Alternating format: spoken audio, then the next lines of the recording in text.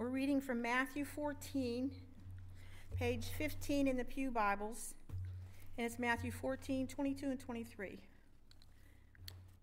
Then he made the disciples get into the boat and go before him to the other side, while he dismissed the crowds.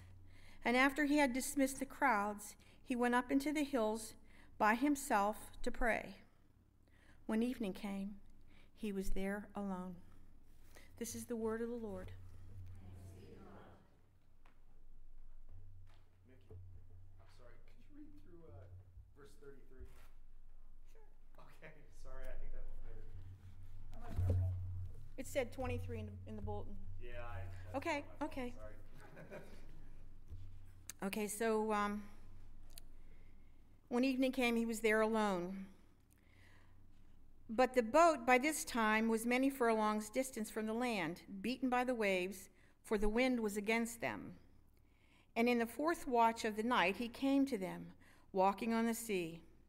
But when the disciples saw him walking on the sea, they were terrified, saying, "It's a ghost," and they cried out for fear. But immediately he spoke to them, saying, "Take heart, it is I, have no fear." And Peter answered him, "Lord, if it's you, bid me come to you on the water." He said, "Come." So Peter got out of the boat and walked on the water and came to Jesus. But when he saw the wind, he was afraid, and beginning to sink, he cried out, "Lord, save me." Jesus immediately reached out his hand and caught him, saying to him, "O man of little faith, why did you doubt?" And when they got into the boat, the wind ceased. And those in the boat worshipped him, saying, "Truly, you are the Son of God." This is the word of the Lord.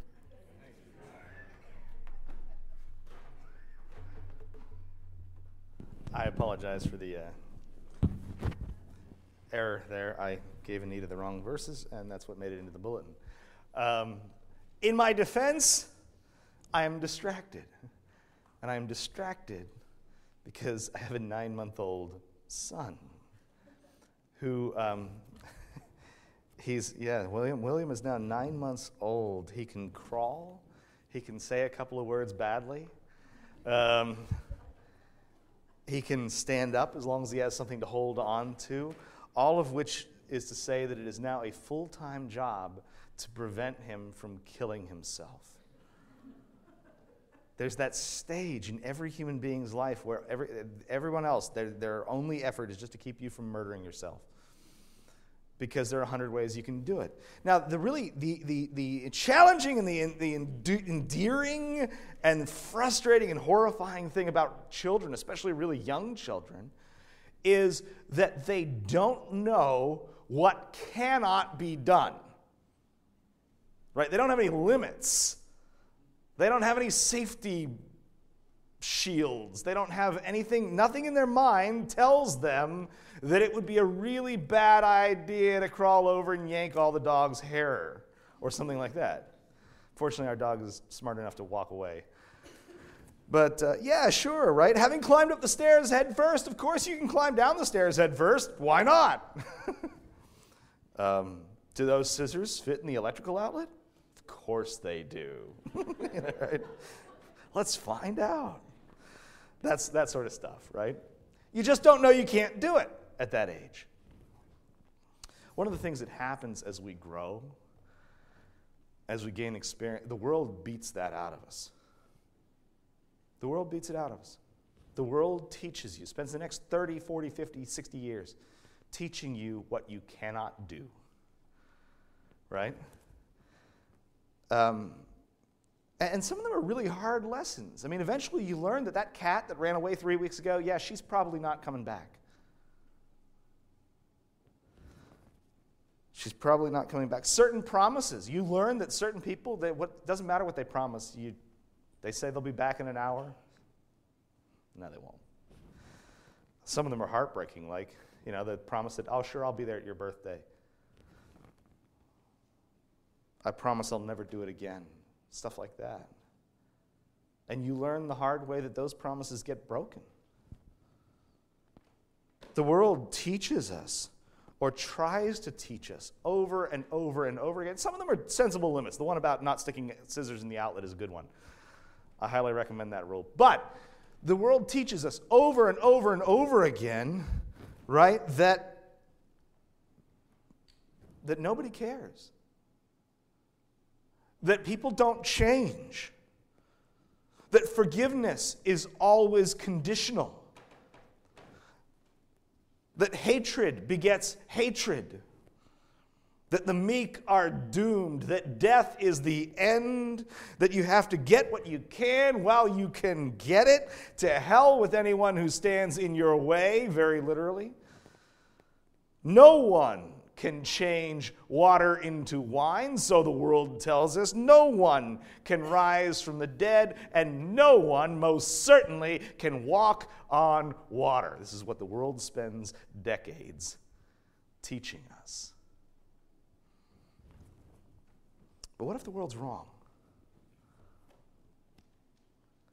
What if the world were wrong? What if the world were wrong not in general, but what if the world were wrong very specifically about one person? What if hard experience turns out to be an unreliable tutor in one very specific case, right? What if one person made a way that was unconditional to forgiveness? Right? What, for anyone, no matter what, death rules in this world, sure, but what if there were one person over whom death did not rule and who death could not hold? The dead stay dead, but what if one man didn't? What if there were one man out of the billions who have lived who really could walk on water? It's hard to fight a lifetime of conditioning, right? This is why faith is difficult, because it really is asking you to believe stuff that the world has spent your entire life telling you cannot be. That's why it's a miracle. Faith itself. It's hard to fight a lifetime of conditioning, so you have to have a little sympathy here for Jesus' disciples, don't you? I don't blame them a bit. They were out on this lake, right? It was late. Verse 25, Matthew says it was the fourth watch of the night. Now, that's a Roman reckoning, but that means between 3 and 6 a.m. So it's dark. It's the bare early hours of the morning. They've been out there since before sunset. So, I mean, I don't know, 7, 8 hours? And keep in mind that the Sea of Galilee is only about 15 miles wide at the widest. And you should be able to traverse the Sea of Galilee in a small boat in maybe 3 hours, 2-3 hours, right? So they'd been out there for 8 hours, maybe more, struggling against the wind and the waves. And the other minor detail about the Sea of Galilee, because it's so relatively small and because it's relatively shallow, when storms kick up, they kick up huge waves. Same thing goes for Lake Erie, incidentally. Lake Erie is the most dangerous of all the Great Lakes in bad weather because it's the shallowest. Funny enough, big bodies of water are safer in these things. But the Sea of Galilee, a small lake, shallow, when storms kick up, it's deadly. So they're out there for like 8 hours. It's dark, it's early hours in the morning, and they see a man walking across the lake. And they respond the only way anybody would, which is to shout. Verse 26, Matthew says they were terrified, and they shouted, "It's a ghost." There's some irony here, actually, when you get right down to it, because nobody ever questioned Jesus' reality when he was preaching on a hillside somewhere. Nobody ever said, "Oh, that guy's, look at that, it's a ghost there." Nobody ever questioned Jesus' reality, called him mythical, when he was healing people in the streets and the alleys. But you let him walk on water, even his closest friends fail to recognize him.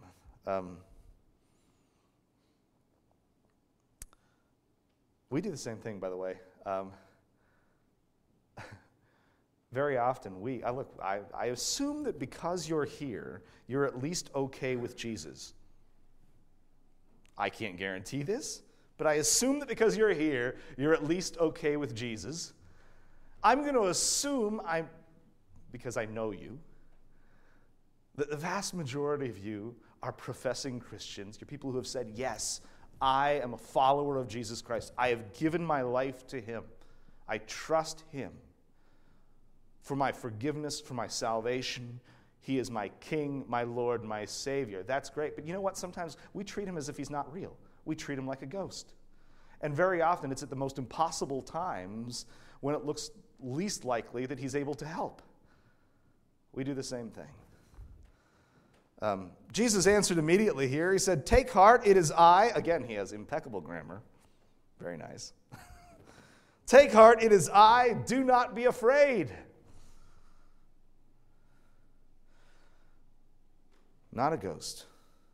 Jesus. Suddenly, everything they thought, this is a traumatic experience. And faith is a traumatic experience because you discover instantly that everything you thought you knew was wrong.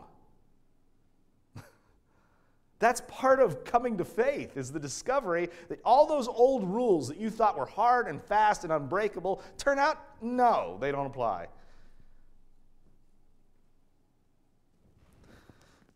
Not a ghost, Jesus, and doing yet again for about the 300th time what could not be done. And in that confusion, Peter spoke up and he said, "Lord, if it is you, command me to come to you on the water." Verse 28.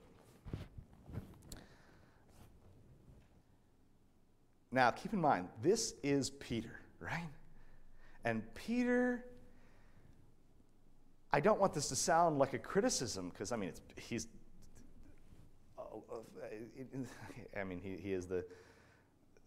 the rock on which the church, Jesus said he would build his church, right? I don't want to knock him, but he did tend to say things just off the cuff. He tended to blurt out whatever he was thinking, and sometimes whatever he was not thinking at the moment. And I think it's an open question whether he should have asked. I don't know the answer to this. John Calvin thought he was being rash. Peter was being rash when he asked Jesus, "If it is you, command me to come and walk on the water." Calvin thought he was testing Jesus and should have just shut up and let Jesus come to the boat. I don't know.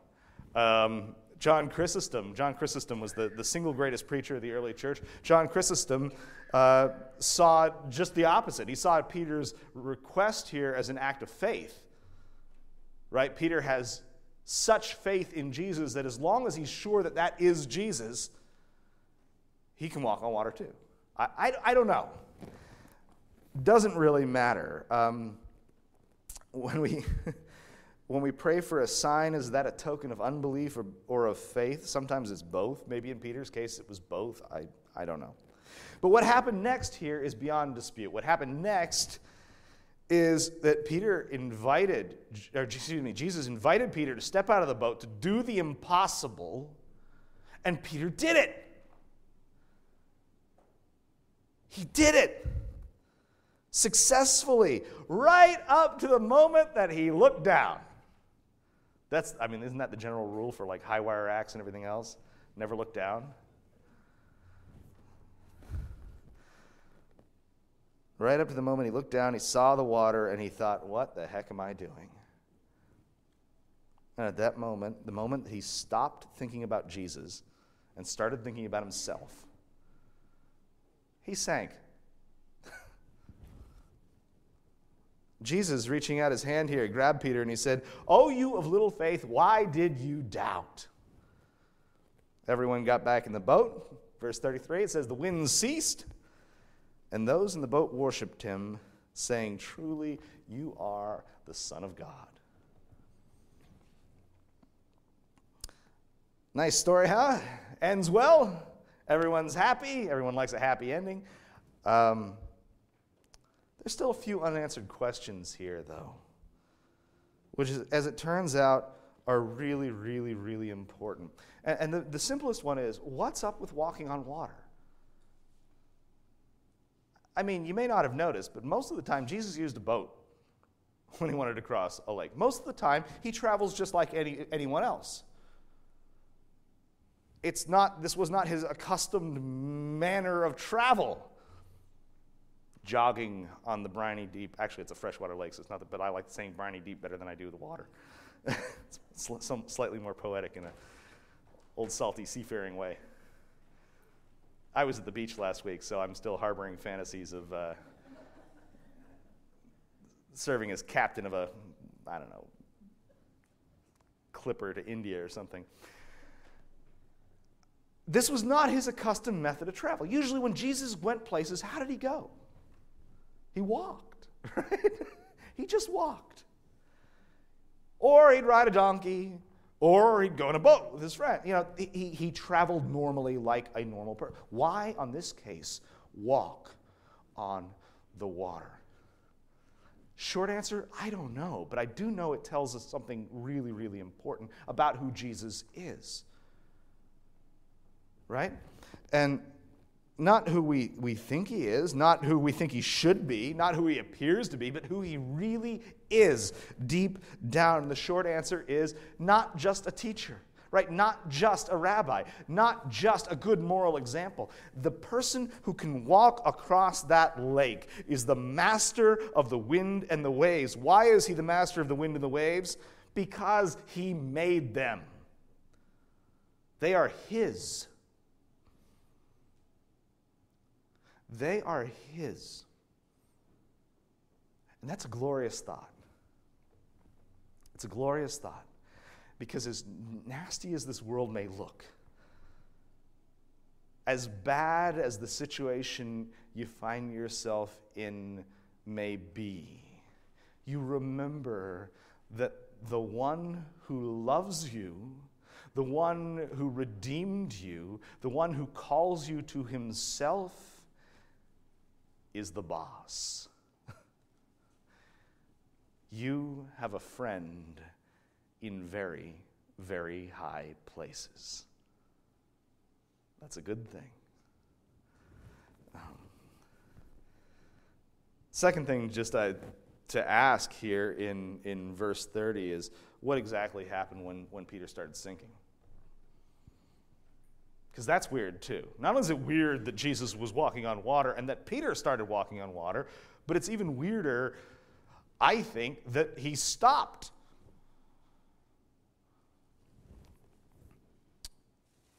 And, I mean, the key here, I think, has to just be that Peter sank because he took his eyes off Jesus.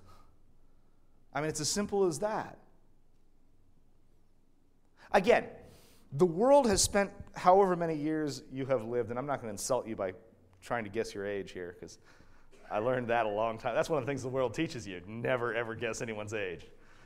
Women, don't guess their age.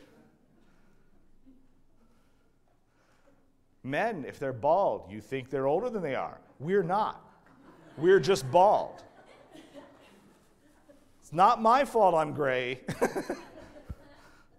When I was 25 years old, I was working in an office, and one of the girls that worked with me, she came in, it was her 29th birthday. And I, in an attempt to compliment her, told her, wow, I thought we were closer in age. You look great. She got really offended. She said, how old do you think I am? And it took me about 2 minutes to figure out, she thought I was old. And I said, how old do you think I am? She said, I don't know, 40? I was 25. I was just bald. That's all. I was in good shape. It was before I had kids. Yeah, I don't even remember why I was talking about baldness. Doesn't matter. The point is that the world has spent however many years teaching you all these rules about what cannot be done, right? About what's impossible. And we, on the one hand, the glory of faith is the discovery that in Jesus Christ, all things are possible. Those rules don't apply. However, those old rules, that conditioning, that's hardwired into you, and you can fall right back into it very, very easily. Doubt is always lurking. I don't care who you are. Doubt is always lurking.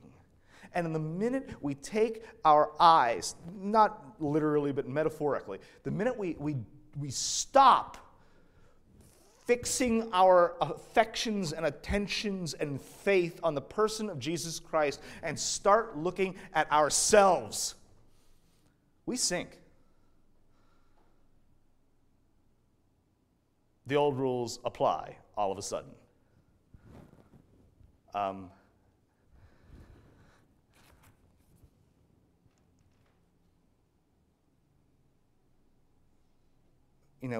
We start to think, yeah, you know what? Maybe forgiveness is impossible. Maybe broken promises are always broken, right? Maybe nothing really does change. Those thoughts, they come creeping back. That you're somehow doomed by a choice that you made long time ago, that dead men don't rise, that you can't walk on water. As long as we are fixed on Jesus and following where he leads us, as long as we are fixed on Jesus following where he leads us, the impossible is entirely likely to happen. When we focus on ourselves or on the world around us, we sink. It's as simple as that. Follow closely. Pay attention. Be aware that the world is constantly trying to distract you. Be aware that the devil is constantly trying to turn your attention away. Go where he leads. Do the impossible. Do the impossible through Christ who strengthens you. And pray that he's glorified in it. Amen.